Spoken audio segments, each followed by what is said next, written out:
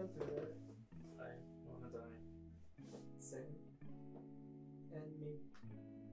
I've been thinking like, I don't know, like visit my mom. Yeah, Mass Effect Andromeda. That's where Human played. I'm only human after all. Don't put the blame Sigh. on me. What's another song that came up because of memes, even though it was like popular before? Make your own kind of music. Sing your own special song. Alright, let's start this. Make your own kind of... What? Hello everyone, my name is Joshua and I am here today with my co-workers and also our peer supervisor, Jesus. And that one right there, it's Donovan. First of all, thank you guys for joining me in this episode of YouthLie TV and also YouthLie podcast that's called Hell Aloud. In today's episode, we are gonna talk about pseudoscience. First, I just wanted to ask you guys, what do you guys think about pseudoscience? What do you think pseudoscience are? So as far as I know, right, pseudoscience is like science, but not really. I don't know if that really explains it. Science. Almost science. It wants to be science, but So it's like a study that's somewhat based in science, but I say that, and then I looked at the script. And I was like, wait, these aren't really based on any science. Yeah. Well, I think the term comes from the actual term that it's science itself. It's just like a practice of methods and researches that follow that guide in order to come out, like to prove and study hypotheses that become theories and laws.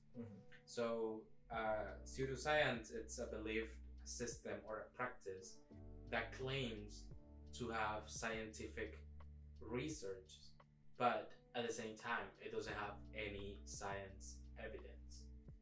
And I think the most famous one now, it's astrology, which is a big one, especially like in Gen Z, millennial kind of stuff. Certainly got more prevalent. Got more attention. Yeah, people that hasn't finished high school. People who aren't adults. Exactly. Things like that. So that's why it's called pseudoscience. See, the reason why that word trips me up is the word science and the whole name, like not because of like beliefs and stuff, but for example, computer science. What? When you say What? like generally when you think of science, it's like, okay, in the study of something based around fact, right? Yeah, sure. Yeah, Yeah, and also sure. the fact that they use like research methods to come out with protocols and Yeah. So when you hear pseudoscience, you're like, okay, based around fact, but not quite. That's how I process the word term. Yeah. I guess based on studies. like I think that would be engineering, more appropriate. like engineering. Yeah. Because again, computer science to me, it just sounds weird. Cause like, what's the science behind just that's science. I mean, the science is binary, right? Yeah, I guess. Yeah, but I mean, I don't know. To me, the word science is more like mitochondria, chemistry, geology. Geology is a science. Penguins, stuff like that. I don't know, like actual studies of something the tangible. world or nature, but like computer science. When it comes to like the second part of the world, be actually related to more like natural stuff. Yeah. Or something that's already there, something that it's not human produced. Yeah. I think it's weird for computer science specifically because that is entirely man-made. So it's like biology obviously isn't man-made. It's just how we perceive how things are built up together. Yeah. So. And meanwhile, computer science is like we built it up ourselves, so we define its rules. Right. So, yeah. Yeah, that's a good definition. And in binary, there's only ones and zeros. Yeah. In your nightmares, there's a 2. Oh shit. Let's see if you get that reference. We'll be putting it right here. I already kind of talked about like the first mini part of this video, and it's astrology.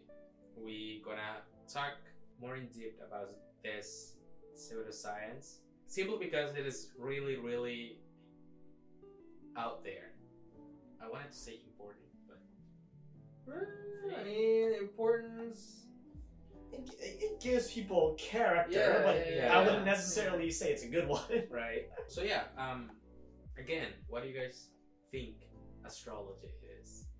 Well, I mean, based on my limited knowledge, it's the study of traits as determined by the alignment of freaking planets or something like that. Yeah, something like that. And how your birth month apparently has bearing on your entire character. Yeah, I think until you die. Yeah, similar to that. I think the astrology is like people who dictate their lives based on stars and the universe and things like that. Basically, birthday racism. Right. Your birthday racism. Well, ChatGPT defined astrology as to believe that positions and movement of celestial bodies at the time of your person's birth can influence their personality, life event, and future. It is considered as pseudoscience because no scientific evidence support its claims. That makes sense. Yeah, it does completely. So science, but not quite. Yeah, it just doesn't have evidence. Things like that, right? Mm-hmm. Astrology has been part of the social movement since many years ago, so it's nothing new. Most people at home should think like, oh, maybe like the 18th century, things like that. Well, no, it actually goes back all the way to ancient Egypt, where they think the night sky was a person, like a god. Yeah. Right? And there's a god for everything. They think that the stars kind of influence your future, pretty much your future. That's in the Elden Ring lore. Yeah, it was settled that for like kingdoms, well, for kings. Wait, how do you call kings? Oh, pharaohs. Pharaohs, yeah. For them, like the alignments of stars when they were birthed means like something completely different, and like they will actually rule well or bad depending on the stars. The stars are lined up this way. You are destined for fortune. Yeah. You're destined to die. Damn. Or you're destined to be in love with two person and give your whole kingdom to Roman Empire. Astrology has a long story dating back to the ancient civilizations such as Babylon, Greece, and Egyptians. In the past, astrology was often used to make predictions and to understand the relationship between different celestial bodies and events on Earth. Astrology is a study of the movement of like celestial bodies and how that influence people and Earth events, things like that. Right? Astrology can be tracked all the way to Mesopotamia, where it was used to predict seasonal changes at the movement of the stars. So they in particular think, or like the movement of stars and all that influence not on people but on agricultures and like politics and military strategies. So they actually asked the star if it was okay to like harvest or not. Holy crap. Yeah. So the stars were like a giant 8-ball? Yeah. So they were pretty much like, oh no, that cornfield, it's a Capricorn, we're not gonna harvest it. Oh my god. Like they would shake the 8-ball and say, should I ask my girl out? Don't take a chance on it. What girl? No. What girl? The worst thing she can say is no. Yeah. The girl, you. Screenshots. The Babylonians were in the first to divide the sky into 12 sections, which they call the zodiac. They believed that the position of the stars and planets in the zodiac at the time of person's birth could influence their personality and destiny. So that was part of Babylonians' belief. That there was Egyptian belief where like when it comes to zodiac signs and astrology, the belief that Egyptians used was already the Babylonians one. So they still have these 12 sections of the sky, or where like the zodiacs, things like that. They believe that the zodiac constellations and stars and planets were connected to the gods and goddesses, and they used astrology to predict the future and make like important decisions, just like any other culture. The Egyptians priests were particular skill in astrology, as they used to predict the flooding of Nile, which was essentially for agriculture. They also used astrology to determine the best time for important religion festivals and ceremonies. So, yeah, and those 12 signs that the Babylonians used, those are the 12 signs that we still use today, right? I don't think so. Or not? Most of the names that we use now come from Rome. Oh, such as okay. the planets, the stars. Aries, I'm pretty sure Leo. all the zodiac's name were changed because of Rome. So, you know, white people always change shit. Well, also because the Roman Empire conquered basically everything, so we got to change history. Pretty much. Talking about white people, astrology in ancient Greece and Rome. Astrology was popular in ancient Greece and Rome. The Greeks were particularly interested in the movement of planets and stars, and they believed that they could influence human affairs. Human what? Affairs. Affairs. Sorry, I speak in cursive. You already know. So they believe that the stars could actually change the course of time and the life of a person. Pretty much. Yeah. The philosopher Plato was an advocate of astrology, and he believed the position of the stars and planets at the time of a person's birth could reveal important information about their characters and destiny.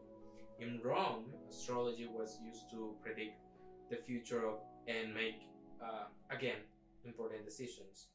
The Roman emperors were particular interest in astrology, and they often consult astrologers before making important decisions. So all the ancient civilizations has this idea where planets, movement, celestial body movement did not actually influence on like only one person's, but also in the course of the event of like any civilizations. It felt more like it affects all of us instead of just one person. So it was more of a team for me instead of like being independent like now. So instead of the stars like only dictating what happens to you, basically what happens to all of us. Yeah. Yeah. Pretty much. Yeah. So what do you think about it? You think it was true? Too much mushrooms or too many mushrooms? I mean, in that era, like they obviously believed in gods and stuff like that. So I mean, I don't fault them for having a pseudoscience of that caliber because it's consistent with everything else they believed in. See us right now. What did I do? Meanwhile, right now it's a little less prevalent, and I genuinely think for a lot of kids nowadays, it's an excuse to do something that you're not supposed to do. Yeah, I feel like for that, well, I think we can talk about this a little bit later. It's kind of like how most people use religion as an excuse to like do something. Like, I can't do this, you should do this. I should not do this, you shouldn't do this.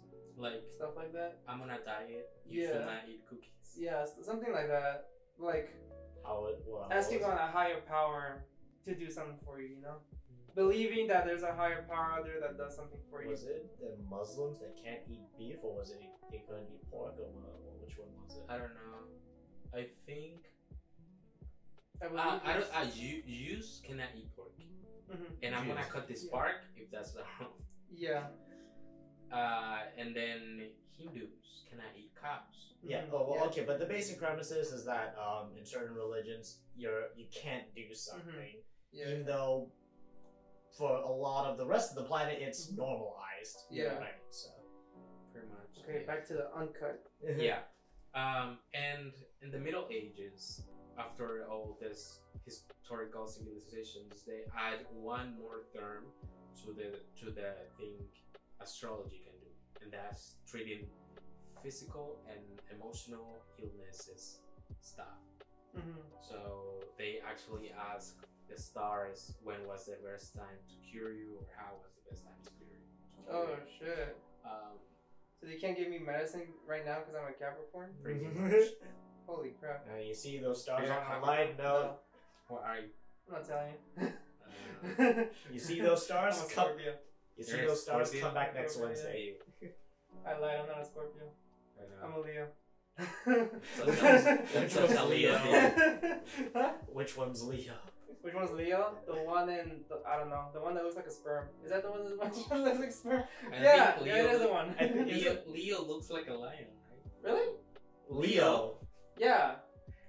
Are you sure that's the one that has a sperm? What? I swear it's the one with the sperm. Yeah. I swear it's the one with the sperm. Very Leo. There's a sign with the sperm. It has to be Leo. I have never seen Leo and then a sign of sperm next to it. All right. Come on, bro. Never in my life.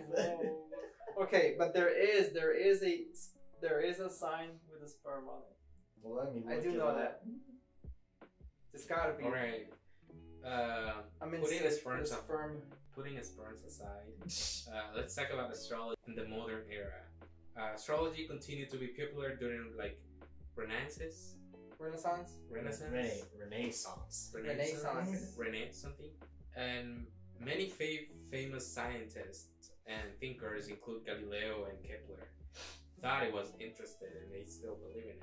However, as scientific knowledge advanced, astrology becomes less popular and was increasingly seen as a unscientific and superstitious. Big word, Elmo. Today, astrology is still a practice by many people around the world, but it is often viewed as a form of entertainment rather than a serious scientific practice. From there, we got many aspects of modern astrology when it comes to like calendar astrology, cultural astrology, because we have to know that we not only have Roman astrology, which is like the Western astrology, we also have like Chinese astrology and all the other stuff. They have their own rules and their own beliefs and their own aspects of it, and also their own calendar. Now, before we jump into different type of astrology, do you guys believe in astrology? No. And Not why? really. Not really. And why? It's not that I don't believe. Well, one of the things that I don't believe in is, and this is gonna sound kind of corny, fate. Destiny. You know, like, oh, you're destined. Like your life is predetermined upon your birth. Yeah. That's what I don't believe in. Yeah. And so, mainly because I don't like to believe that I'm not in control of my own life. That's what I don't believe in it. And because the whole astrology thing kind of predetermines 12 different personalities that you could possibly have throughout your life. Yeah. And that's going to be your personality through your entire life. That's why I don't believe in it. I mean, I just don't believe in it because, as we initially said, it's not based around any fact. It's just, for the most part, coincidences and superstition. Yeah. And if you boil it down, it's just like, you can't look at astrology and read it as you can read it as if you are basic human trait, you are a Gemini, and it's just like, wow, that might pertain to 98% of people that read it. That might pertain to no one. But the problem, it's not them having this particular trait doesn't make them a Gemini or anything. It just means they have this particular trait, and some people won't. Yeah, that's it. Also, the fact that are you gonna tell me that 8 billion people in the world are only divided into 12 different traits? 12 like 12 houses. different, 12 houses, 12 personalities. Like, Slytherin. Damn, I don't think we're that, in common. We have that much stuff in common. We had a similar system, but that system was based around wealth, and it was the difference between a noble and a commoner. That's the only discrimination that can really be determined at birth. Pretty much. And I know you guys at home are waiting for my opinion. No, I don't believe in astrology. Not because it is astrology, but because I have a pretty strict belief and confidence when it comes to divine stuff. I'm really not into like homocentrism stuff, or like any belief put humans in the center of it and makes everything else works for the human or by the human or made for the human, things like that. So that includes astrology. And what I mean by this is like we are in a dusty little planet on a solar system, on a mini section of a galaxy, in a universe of like billions of galaxies, and then the fact that little lights that we still see that we're not even sure that they are there because light travels different affect us and only us as one species of billion species on the planet. It's pretty like egocentrical. It has a lot of ego on it, and I don't like that. I mean, from a very broad perspective, it's like, yeah, because of what we are, you can think that we're the center of the universe. You can think that we're not the center of the universe because just as it happens, like scientifically, we've outlived a lot. We've evolved a lot more than anything else on our planet. Yeah. Plain and simple. So. Fun fact: the lights that you see in the stars are stars that blew up 1 million years ago. Anyways, I want to say that for people that you touched upon something about believing in. Can you repeat what you said? Like not believing in. Yes, because it's kind of strange, no? That some people would believe on a certain ideology, but not believe in another, even though they have similar traits. Yeah, I was gonna say. So, for example, let's say you believe in God, right? In a God, like how Christianity is divided between Catholicism. Well, that's different, though. No, I think it meant like how like during human history, there are many profiles and characters that are like have the same natural precedence, but still people don't believe in them. It's like you don't believe in Zeus, but you do believe in a Christian God, which is pretty much the same. Yeah, that's what I'm trying to say. Like you believe in a set of rules, in an ideology, in a being that dictates your life, but you don't want to believe in astrology, which is a set of rules of an ideology with a higher being that dictates your life. Like basically the same thing. So you believe in God, but you don't believe in another God. On a different thing. So that's why it's kind of how strange. Beliefs and religions just work in general. It's just like you have a belief that's confined to a specific set of rules that was made for that belief, and likewise, there's probably another belief that's also confined to its own set of rules and doesn't include your beliefs. Yeah, sure. I'm gonna put a hole in that because we're gonna go into religion later because it's actually part of like a pseudoscience. Yeah. But to finish astrology stuff and to be done with it, we're gonna talk about like type of astrology. So there's since I know, right? So since the beginning until now, we have been talking about astrology, and it's pretty much the movement of stars and how the planet affects you. We relate astrology with only one type of astrology, which is the Western one, where there's Capricorns, there's a chart, you have a sun and a moon, and like depends on like what time of the day and like shit like that. Yeah. You were like determined to have a kind of chart. That's Western astrology, right? And it's the common one, right? And it's common one for us because it's translated to English. Yeah, pretty much. It uses the position of the moon, the stars, what time you were born, the part of the planet you were born, things like that to build you a chart. What it does is like it divides people in not only 12 categories. It divides in many because even though we were born, we are like, this is gonna sound so bad. Even though we are Aries, yeah. Because you were born a day before, you have a different chart than me, and therefore you have a different personality. Sweet.